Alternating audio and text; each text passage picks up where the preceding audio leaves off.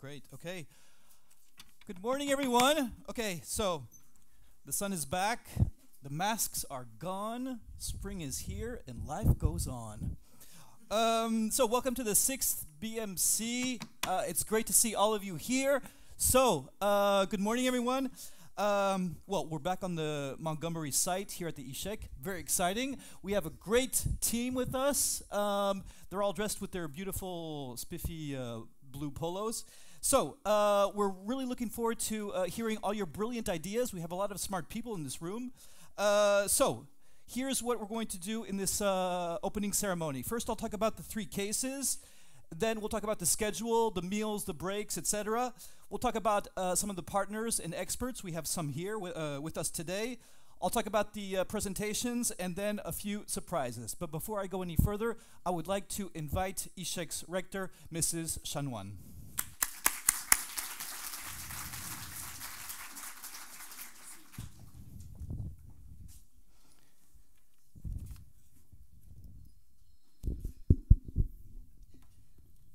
Hello, the students. I'm so pleased to see you this morning without your mask, with your smile on your face, ready for those 3 days of craziness. I'm really pleased also that this challenge is on site and not virtually, like last year. The only problem is that we had to open the teams when we were still in COVID. That's why we couldn't, at that time, not open to a lot of students. It means that you are less teams, but with the same amount of prizes. So, I think you understand what I mean, and the prizes are very nice. I am confident that you will be very happy. The Brussels Management Challenge is unique, because the teams are composed of management students and STEM students, science, technologies, engineering, mathematics students. The BMC is also unique because it's organized by ISHEC, ISHEC alumni, and ISHEC Junior Consult. It means faculty, alumni, and students all together. The BMC is also unique because 3 cases come from 3 different sectors, domains: KPMG, NRB, and Dupigny. You taste the fruit juice, it's very good. So you will have to deal with big data, supply chain, corporate social responsibility, and so on. The BMC is finally unique because you are unique, and you will show what you are able to do, what you are able to find, and what you will be able to show to the juries tomorrow afternoon. Those 2 days will give you a unique experience of team working, critical thinking, and innovation. And this is made possible by our great team of ISHEC Junior Consult. And I really would like that you give them a huge applause.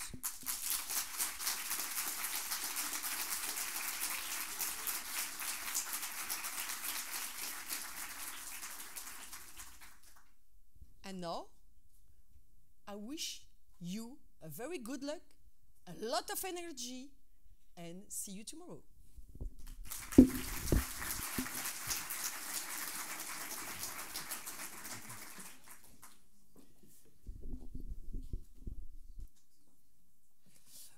Okay, you guys, can you hear me? Is that on? Yeah, is that good? You hear me? Okay, so BMC, we have 3 cases, just like we had last year. So all of these cases are inspired from real life, practical issues and situations that these companies have to address. So, as Mrs. Chanoine said, the first one is going to be about data processing. The second one is going to be in the health sector, about optimization of the resources, and the third one is going to be regarding the supply chain. Okay, so it's going to be 3 cases over 2 days. We're going to have two cases today, the first 2 cases, which will be KPMG at 9 o'clock and NRB at 4:45. And tomorrow will be the 3rd case with Dupigny. Then what you guys will do is tomorrow afternoon, you guys will present your results to the jury of each one of the companies. I feel like I'm giving a class here. But anyway, so each case is 5 hours long. There will be breaks with delicious meals. It's one of the best parts of the BMC, honestly, are the meals. So in order to avoid everyone crowding in the cafeteria, you guys will be called. You guys will be texted to know when you guys can come and eat. So it's going to be 2 challenging days, but it will be worth it with everything that you guys are going to experience and the prizes that we will be talking about in a few minutes.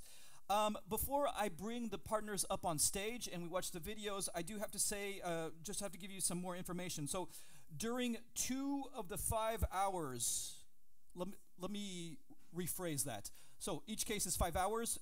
2 hours out of those 5, you will be able to ask questions to the company's experts.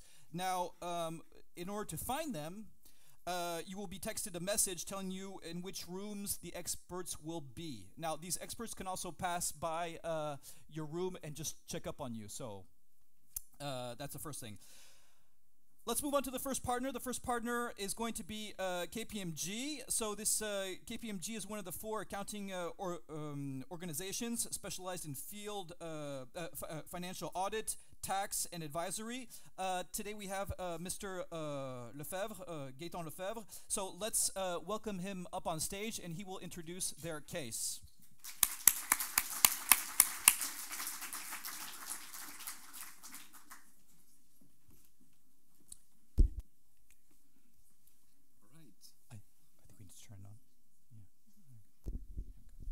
All right.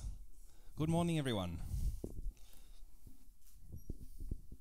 So I'll first present shortly KPMG, and then we'll talk about the case. Glad to be here. So yeah, KPMG. KPMG has, you just said, is indeed one of the big 4. We are a multinational, present in almost 160 countries. We have here in Belgium 1,600 employees, and every year we hire 300 new graduates. We are present in multiple different activities. Audit, that I assume you know, and that's one of our big activities, but also advisory. Myself, I'm from technology advisory.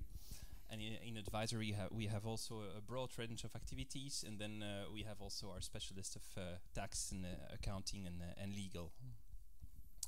In advisory, as you see here, many different activities. I would be glad to talk about those in details. We'll have the opportunity to talk, to meet, obviously tomorrow for the jury, but also at the end of the day tomorrow, I'll be present with my team to meet you and discuss. As you see, we have very different activities. Today for the case, we'll do a mix of two big departments, which are business services and technology, but as you see, also very diverse activities.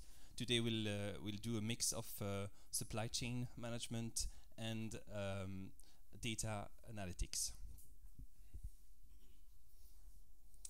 And so yeah, I'll present now the data analytics challenge.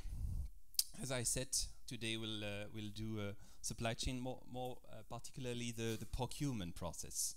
So the goal will be to analyze a process, and we'll do something that is called process mining. I don't know whether you've heard of this. The goal typically is to analyze data from a system that is used within the company to track all the procurement process, and we'll ask you to deep dive in the data, analyze the process itself based on the data, and find issues. Here, obviously, we'll provide you with the slides, and you can go through them and see all the detailed context here. That's a first general slide on the classic issues that are encountered in supply and procurement management. For example, they depend really on all the different business processes in the company, and so that can create issues when it's not transparent to them. That can create long delays because they are dependent on other people. But I suggest, yeah, for the case of today, we present you Bernard Smith, who is the chief procurement officer of a company, and he has very ambitious goals for his company, for his department. However, during the year, he understands that he's gonna be in trouble to reach those goals, because his employees tell him there are recurring issues, such as a lack of clarity and uniformity of his procurement process, and this creates a high backlog, long delays, and therefore the different suppliers are not happy because they have to wait for a long time in order to get paid, and therefore that's a bit a crisis. And he asked then consultants, which are you today, to find what's going wrong and suggest solutions. And so today we'll ask you to do two things. First, analyze the process, understand how it's working, what's going on, and identify the issues with this process. Afterwards, we ask you also obviously to make recommendations to the CPO so that he knows what to do, how to solve the issues that you have identified. Here we've given you from the client the normal process, the ideal process, and so you can see the different steps. I recommend you so to use this as a basis, but you will see in the tool that we have taught you to use, and we organize a webinar so that you can use PAF now together with Power BI. In this tool you will see that this process is not always respected in practice, and so that's basically the case. But so you have here the baseline. Here you have a short data dictionary showing you all the different fields that are used in the tool. So basically we have extracted from the client the data set from his procurement system, and you have so many different fields, and we have loaded this into PAF now. And thanks to this, now we can perform analysis on the actual data. The challenge itself, what do we expect from you? So we have actually already done the loading of the data into PAF now. We have already built a dashboard so that you can easily browse through the data. You will be provided this dashboard. They will communicate on the practicalities later on. I understand it's on the drive. And you will also obviously get those slides. And so based on this dashboard, we ask you to first identify the issues. What are the issues in the process? We've shown you the normal process. Obviously, you will see that it's not always followed correctly. There are, as we mentioned previously, there are usually delays. And so we ask you to identify, okay, in which part of the process are there delays? What's causing them? And basically, you will see there are potentially hundreds of issues. We ask you to identify the most impacting issues and to give us a summary, because tomorrow you have to give a presentation. And so for this presentation, we ask you to give us an overview of the most impacting issues. So that's also an important element. You have to assess the impact of the issues and select some of them. And we want, in the end, a summary of the most impacting issues. You'll have to justify why you think this is more impacting than another one. That will be part also of the Q&A tomorrow during the presentation. For those issues you have selected, we ask you also to suggest solutions, business solutions. How could we solve this in practice?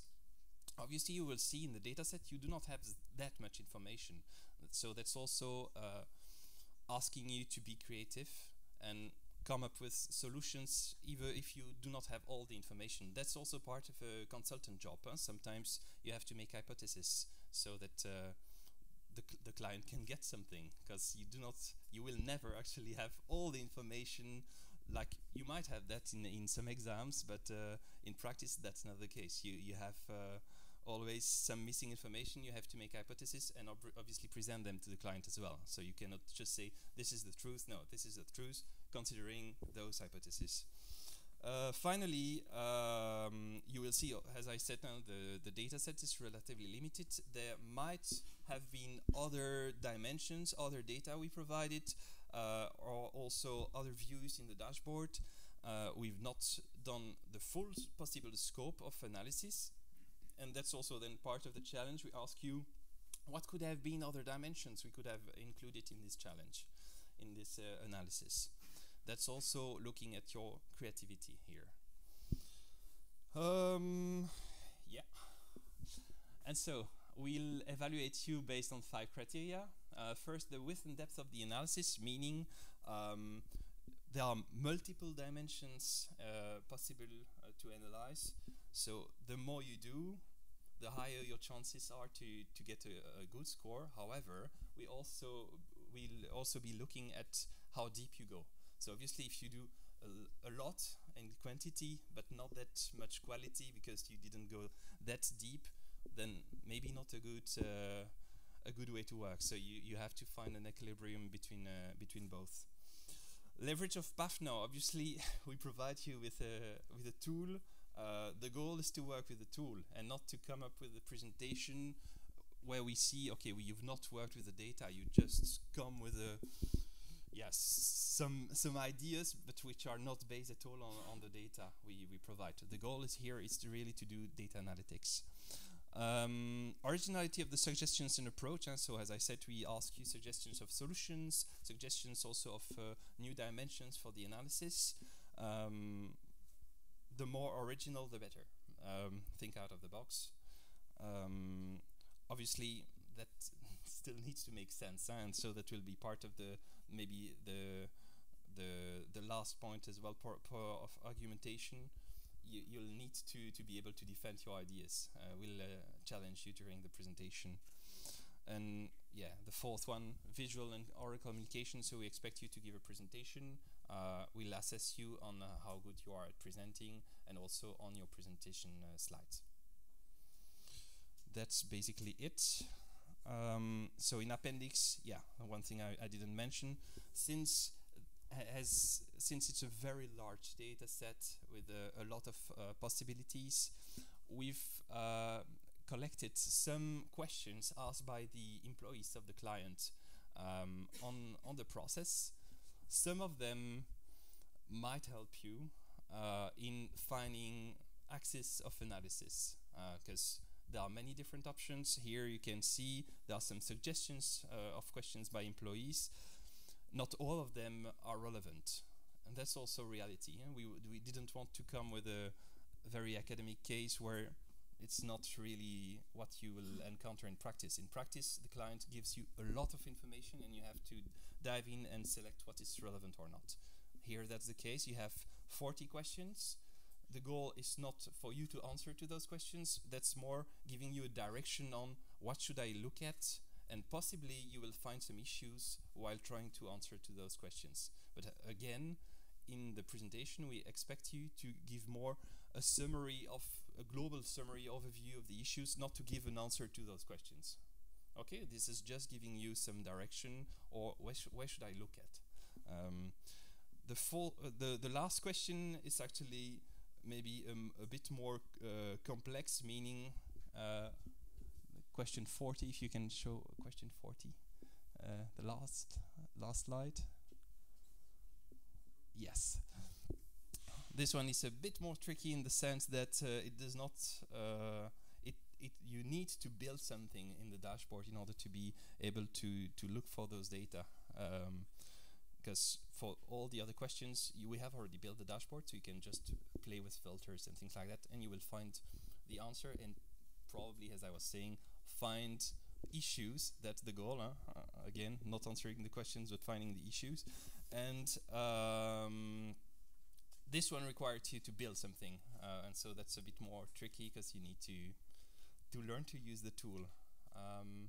to see in the end, it will so probably take some time to see in the end whether you prefer taking time on what is already built. That's also part of the strategy, and so you have to work as a team and think of the time. So there are here many questions, select the ones that look the most relevant to you. The goal is also to have your own ideas. We are just giving here some suggestions of places you could look at, but there are many other possibilities in the data. So be creative and yeah, take care of, pay attention to your time, the time you spent on this. Voila, that's basically the case. We'll be present here all day during the case to answer your questions. I'll be with a colleague. We'll be passing by, but also in a specific room that will be communicated as just said before. Good luck.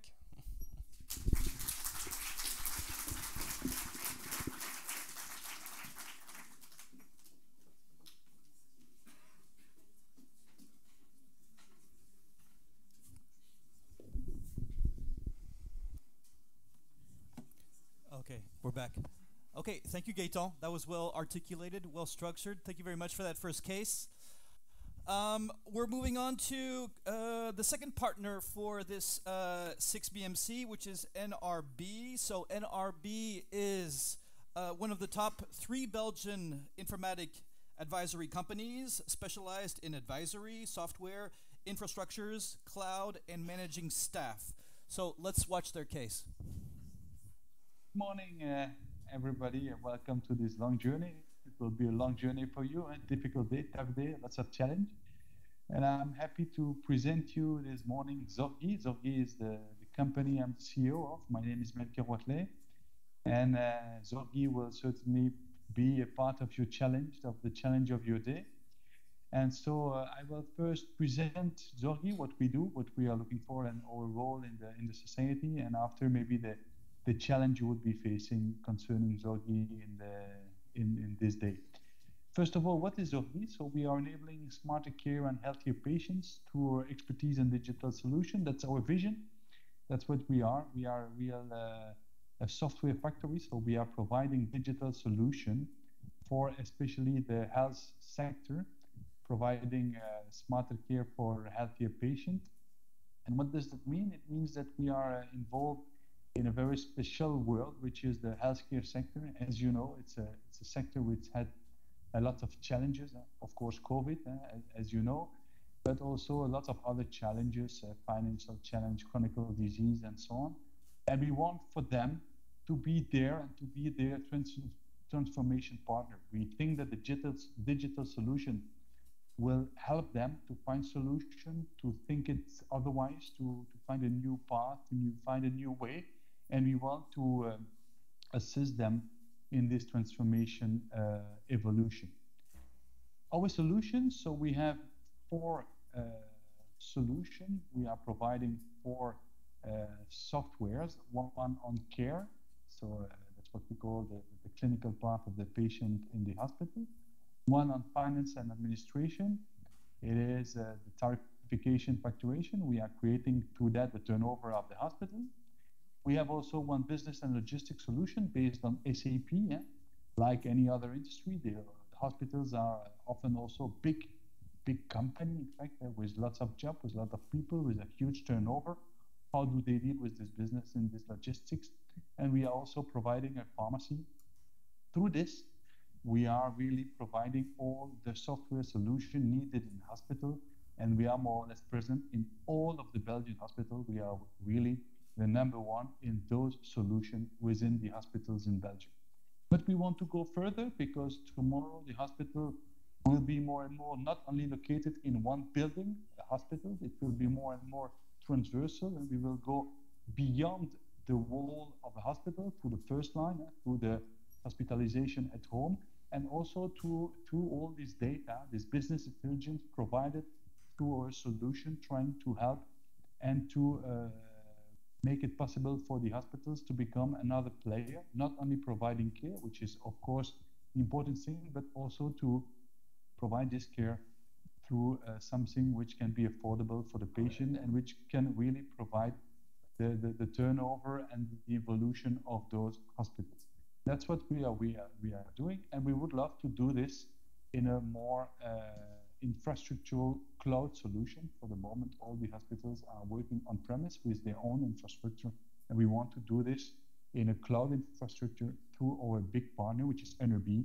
NRB is also the main shareholder of Donkey.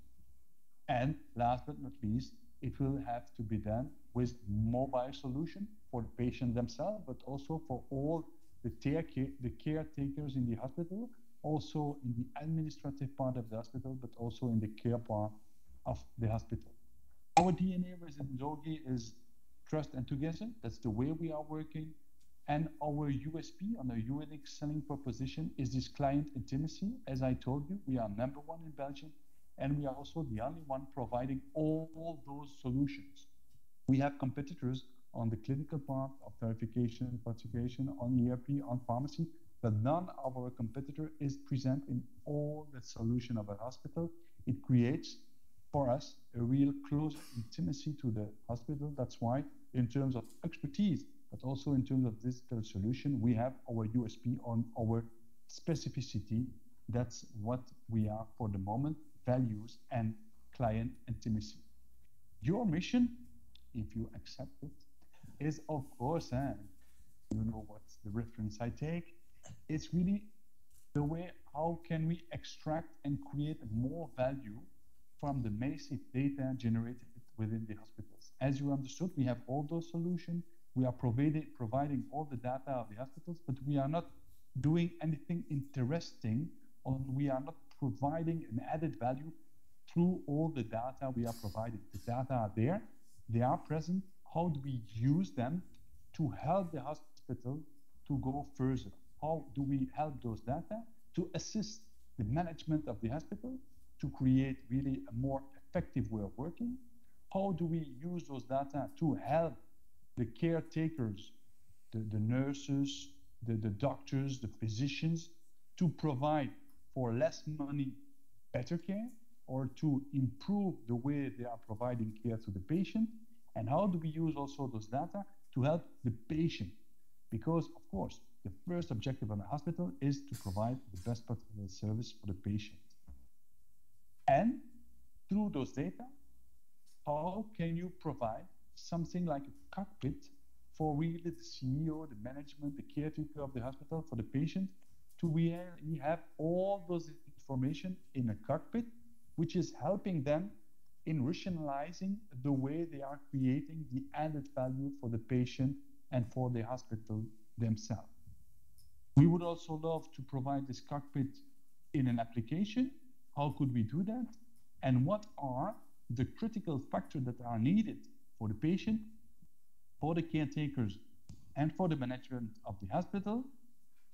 What kind of information do all those people need to take the right decision at the right time through the cockpit? And when you have defined this app, this way of preventing the cockpit to the management, to the caretaker, and to the patient, can you create through that the right business model to make Zogi the real leader on that topic and to provide a real investment on those specific topics? That's a deliverable you need to do. You have one day to do it. And I think that the important thing is it needs to help, of course, Zogi, but more than that, it needs to help and the hospital and the patient to build this trust relation within Zogi and to provide them the right added value for all of us. Thank you for the challenge. Good luck. When you try to deliver a challenge in the healthcare, pay attention. You will have the will to work in the healthcare sector for years and years, because it's certainly the sector where the challenges are the most valuable for both of us. Thank you and good luck.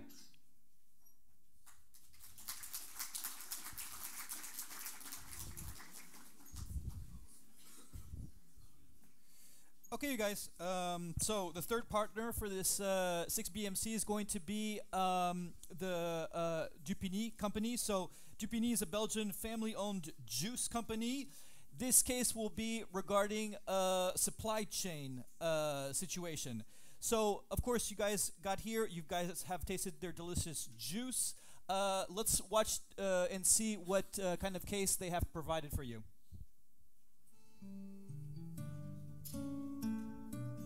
J'ai commencé dans la production classique des fermes agricoles, betteraves, froment, et puis je me suis lancé dans les petits fruits. Et de là, j'ai commencé en 2012 la production de jus. On prend des fruits de qualité qu'on cueille dans nos vergers ou alentours, ici dans la région, et on les presse tout de suite, à pleine maturité. Comme ça, ils ont plein de saveurs, plein d'arômes.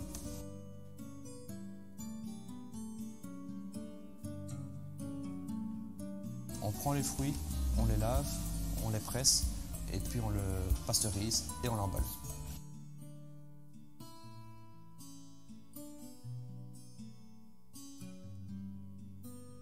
La qualité principale de nos produits, c'est qu'ils sont 100% fruits. Il n'y a aucun ajout. Pas d'eau, pas de sucre, pas de conservateur, pas de colorant, 100% naturel. Le plus important dans notre produit, c'est la maturité des fruits. Avoir des fruits pleins d'arômes et pleins de goût.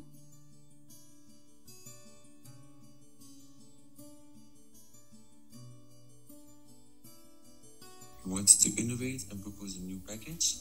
So we went to France and visited the company that makes push-ups for wines. But they said we were crazy and that the package was for wine and not for juice. But we did it, and now we're the market leaders in Belgium and even Europe. It's very easy to use, to carry, to store, and has a low carbon footprint. 80% less than a 75 centiliter glass bottle. And unlike bottles, it doesn't break. The juice also stays for much longer, 6 weeks after opening the push-up.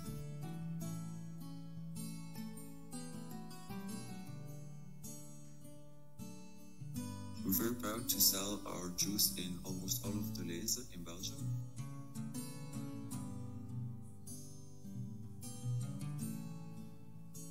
The case for the process management challenge is the following. How can Dupigny improve the carbon and energy footprint of its apple juice production while remaining profitable? You only focus on two major steps of the production, the apple procurement and the pasteurization. Secondly, how can Dupigny promote their products and inform about their concerns and initiatives around environmental subjects? Good luck for all the cases, and I'm looking forward to see you tomorrow afternoon.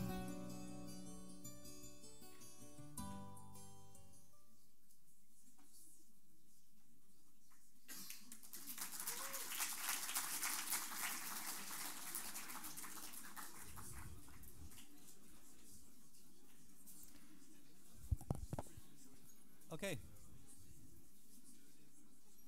So, are we good? So there it is, you guys. So I guess you guys, since you're still here, you decided to accept the mission, Ethan Hunt.